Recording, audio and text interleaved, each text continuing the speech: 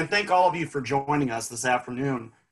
Like we stated, typically we like to do these things in person, but given today's events, we're adapting and overcoming just like the rest of you.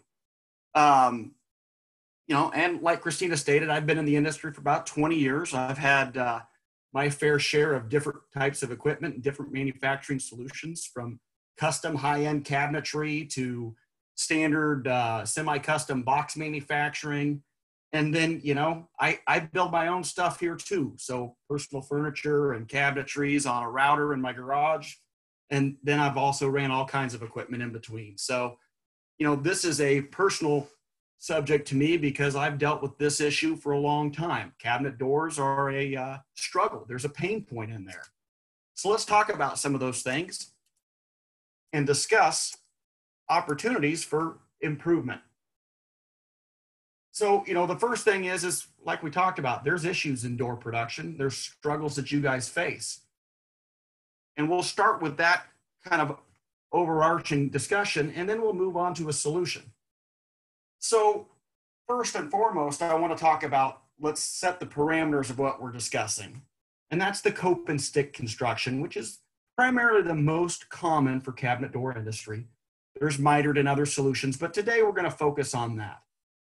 And I bring up the painted side also because our industry or the trend in the market, what's on Pinterest and everything else is heavily painted. And that introduces its own complexity. Perfection is required to get that joint to look very good and not have additional defects. So let's start our focus.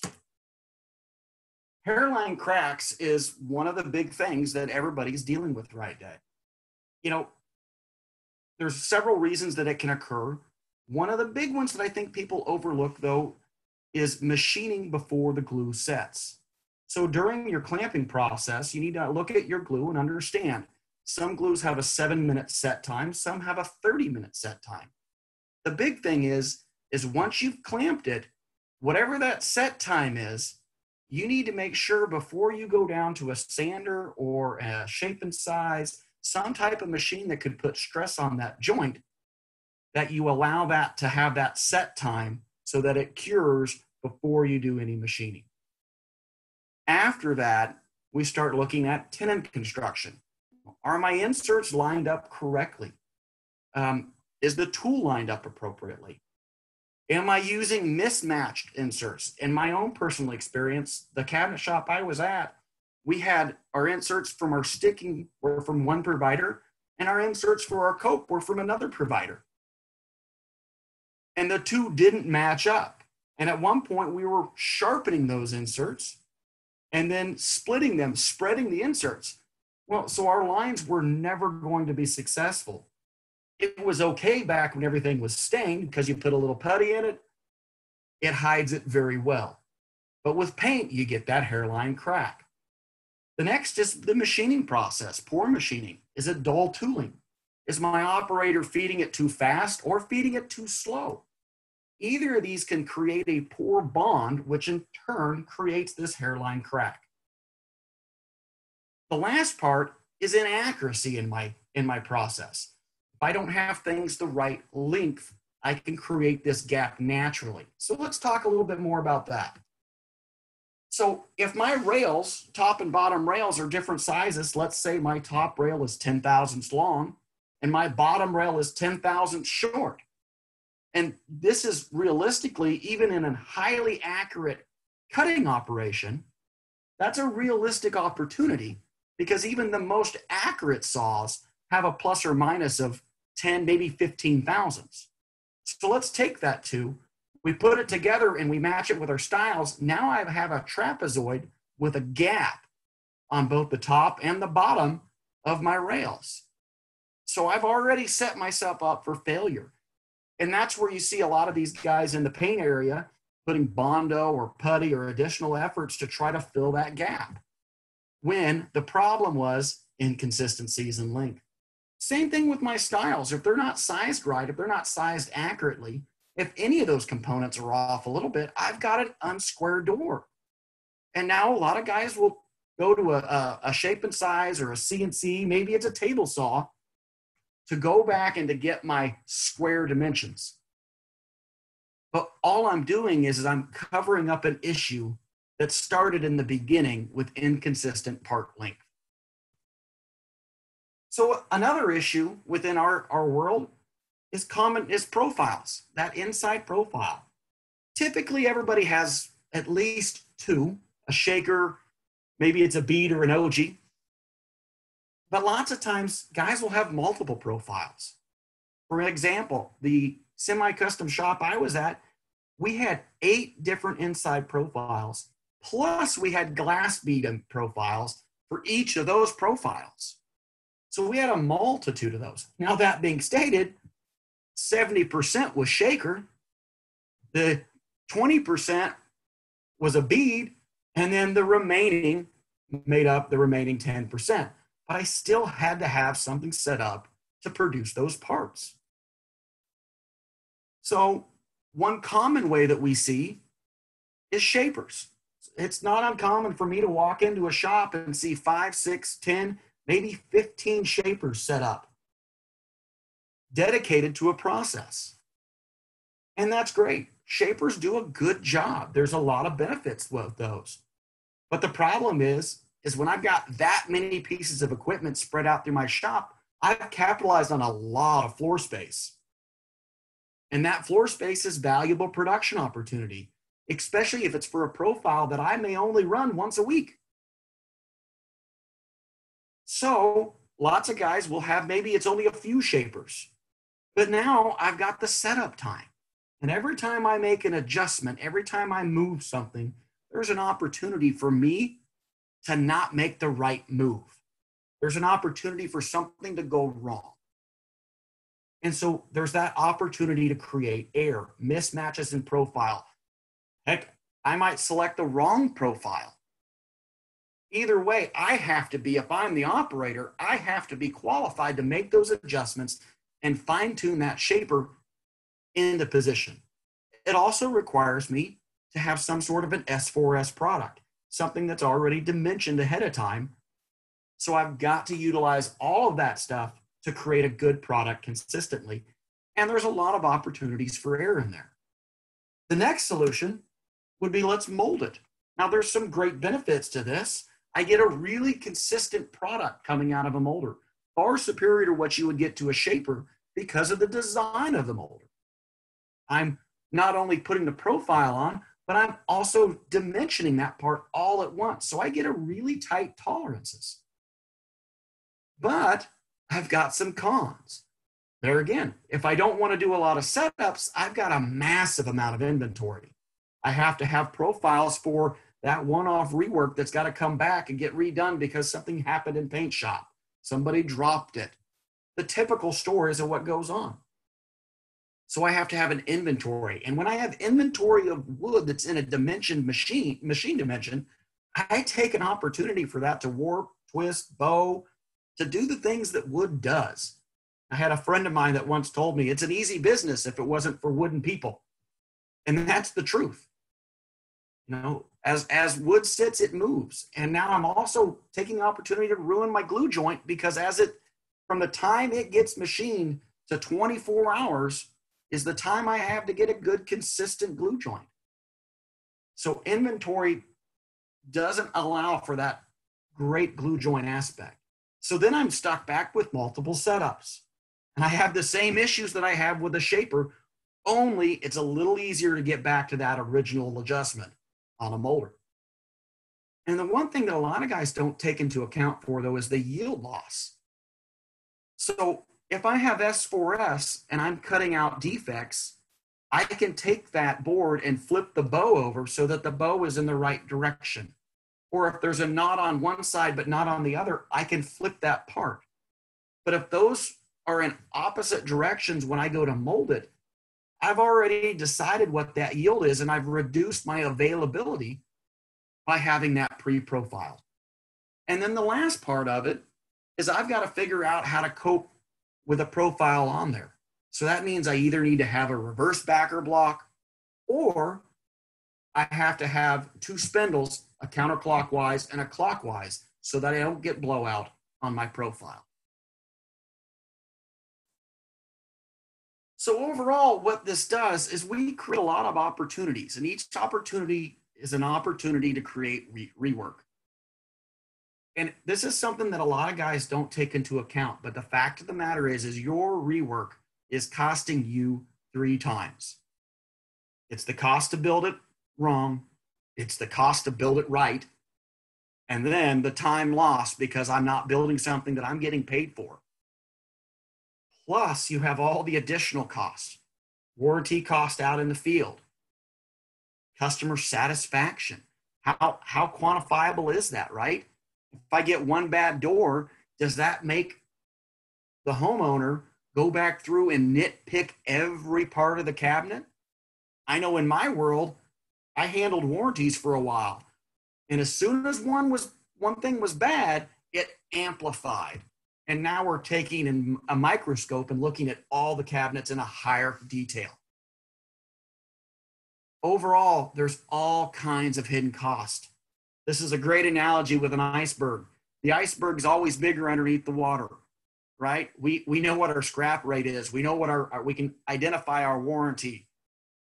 But it's all the other things that we don't take into account. So how much is poor quality of door manufacturing costing you? So we've talked about the problem. Now let's start talking about some opportunities or a solution. So about 2 years ago, Stiles introduced the kitchen cell from Vertonghen, consisting of two machines, a profiler for the sticking and a tensioner for the cope. On board with that machine, we've got a fully integrated CNC touchscreen, fully CNC positioning, so that I'm not worried about manual adjustments. And when I take that opportunity of air out and I'm not relying on the operator anymore, I get a much faster process, a simpler process, and most importantly, a more accurate process. And the great thing with this Vertonghen work cell is now we start talking about batch size 1. So it's the next door and the next door and the next door. And I don't care what the profile is because I'm just going to position the machine. So let's dive a little deeper. Let's start with the tensioner. The tensioner is called the Pintho. So it's a single end tensioner, and we'll watch a video to see how this operates. So the Pintho, it's a CNC tensioner with a saw for sizing, and then I've got a stack of tools for my cope. As you can see, we're using an outside fence to set the size so I know both parts, two pieces, are the exact same size. So I've got a match set, and this is going to be the rails for my door. The next is I'm just going to use the saw and size my stiles. So everything is perfectly set to length. The software is easy to operate, simple touchscreen, select the program, select my width, and I'm off to the races. Last, as you'll watch, the tensioning table speeds up during normal production and slows down upon the cutting. That way I maintain the best quality of cut possible. So just as a review, I've got an automatic table now that moves, and I don't have to worry about an operator going too fast or too slow through the cutting process, ruining tools and causing issues with the glue joint. I've got a pneumatic clamp that allows me to work with two pieces at a time. So now my stiles are matched and my rails are matched for the door. I've got a coping spindle that allows me to size, and I can put multiple tools. And as you watch that video, the cutter head moves away while I'm sawing and then jumps in once I engage to cut the profile or to cut the cope. This gives a much better quality of cut and a longer life. So let's watch this loading and unloading. I do want to make a note based off of this video. The new adjustments, we actually have a sizing part where we can type in and say that the part's an 1/8 inch over, and that fence automatically moves into position. But look how easy this is. He just slides it up, gets his hands out of the way, and we're off producing a high quality product that are simple, easy, and safe. So now let's talk about the Profil a little bit. So the Profil is a single-sided molder. As you'll watch through the operation, so I've got an outside fence. This is giving me the ability to give a consistent width. I've also have a solid rubber belt that allows me to feed short parts and maintain maximum control. On both the infeed and the outfeed, I've got a side pressure belt that allows for the part to be ejected out and enter safely and against the fence. And here I've got one door made, all ready to rock and roll. So just as a quick review, side pressure belt before and after, and the next slide will have a good picture of that. And a top belt that secures the part even with short pieces and maintains control. Another key point is a steel table. So the steel table with a cutout. Let's take a look at that real quick. So on the left-hand side, you can see I've got my cutter stack and I've got a steel table that's just cut out so that I've got minimal opportunity for my part to vary. A lot of other solutions out on the market use more like a edge bander product where I've got belt top and bottom. With that belt top and bottom, my part is extending out so that I don't have a collision with the belt and the tool. But that means that while I'm cutting, I don't maintain the maximum control. Versus here with the Vertonghen and this steel table, I can maintain maximum control both on the outfeed and the infeed. That allows for a very tight tolerance and short parts. And then you can see on the right, on the infeed, there's a belt that helps keep it up against the fence in the feeding direction. Same thing on the outfeed. So we're maintaining control and most importantly, keeping your operator, you or whoever that may be, safe from cutter heads and pinch points. So let's talk a little bit about sizes. 4 inches is the minimum length. Now, I don't know about you, but that takes care of 99% of all of the parts. So I can do both pieces up to 1.5 inches.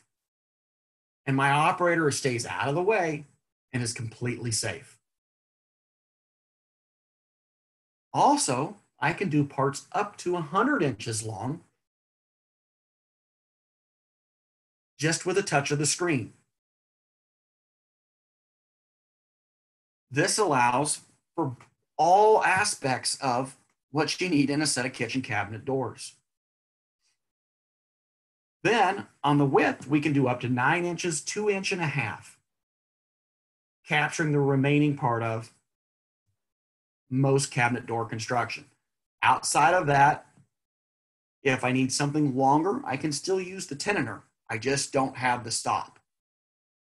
But this really captures 90%, 99% of everything that most guys are producing. So a recap, minimum of 4 inches, maximum of 100 inches on the tenon for length. And I can size parts 1.5 inches to 9 inches on the Profil. So now with the software, changing lengths, changing profiles is just as simple as a stroke of a few buttons. I'm able to do 300 millimeters on my spindle height, which gives me about 9 profiles that I can operate. So now my setup time is minimal. I can have all of my parts ran by a single operator, all of my profiles on board the machine. I can do a changeover in less than 20 seconds. So this is how we get a batch size 1. So like we talked about, 300 millimeter tool height gives us 9 tools. I've also got quick change nut on the top so I can swap tools in and out for those that maybe have more than the 9 tools or require more than that. I've got single operator cell, 20-second changeover, batch size 1. And if that's not enough, we also have the option of adding barcoding. So maybe you don't want to have your operator touching the screen. So now apply the barcode onto the part, scan it, whether that's being printed or a label, scan it, and we're moving everything automatically.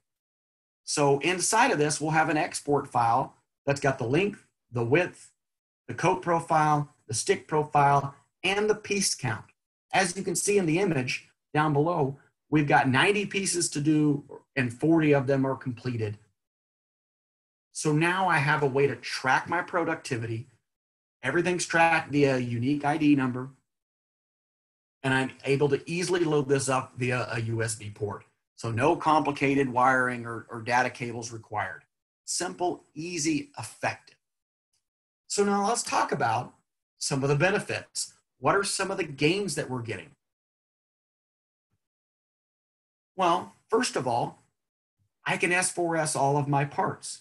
So now I don't have to worry about defecting a molded profile. I'll take S4S, defect it, alter the knots down, bow down, whatever that is, that recipe for you and your team, you and your product, but I don't have to worry about cutting out defects due to the molder already profiling. Also, because I'm sizing on the tensioner, I don't have to have a perfectly accurate crosscut saw. I don't have to have an operator that's going to get it perfectly cut. I can focus more on the defecting. Lastly, or not lastly, but additionally, is part squareness and accuracy. So if I've got a square part, I've got an accurate part, both my stiles and my rails. My clamp is square. I have a square door. I don't have to worry about additional machinery to create a square product overcoming issues somewhere else. This also helps reduce rework. I'm going to do it right the first time. Now also, because of these small parts, I can do that little tiny drawer head that nobody really wants to because they like to keep all their fingers. So just a quick recap. Inventory. Maybe this looks like one of your guys' shops. I know it kind of looks like mine was. We had molded profiles everywhere. Changing dimension was a struggle. Accuracy. Getting the right part length cut. And like I said earlier, even the most accurate high-speed saws with clamping and all kinds of stuff, most tolerances aren't going to be much better than 15, maybe 10 thousandths if you're running it slow. That still creates that gap. I still have to do that. And if I don't have my part, if I'm referencing the end and not sizing, I can create more issues, such as a stop method versus the pusher, or the fence like we're using on the Vertonghen. And like we talked about, small parts, let's face it, small parts are a nightmare. They fly around, your fingers are close to the saw blade, your fingers are close to the cutter heads. Now we can do this safely. And then we're overcoming our joint issue. I've got square parts going into properly machined parts. I don't have to worry about spending all this time in the paint shop, puttying my joints. I can easily just keep on producing. I can also do MDF. MDF is becoming a really big thing these days. A lot of guys are using routers to do this. But with that, you still have a radius tool. You don't have the look of a 5-piece cope and stick door. Now we can do it with MDF. We've also got the capability of 9 tools on a profile. And then lastly, something we didn't talk too much about is the tool diameter.